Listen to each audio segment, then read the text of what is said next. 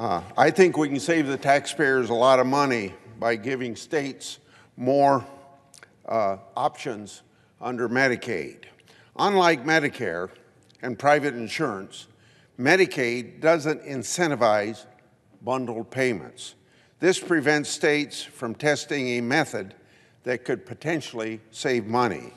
The bipartisan prescription drug pricing reform legislation I introduced with Senator Wyden allows states to collect rebates from drugs in outpatient settings.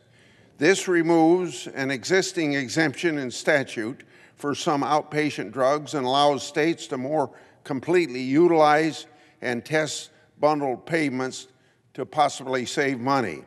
Giving states flexibility allows them to focus on the best care for different populations. Encouraging bundled payments in Medicaid would do just that. I yield the floor.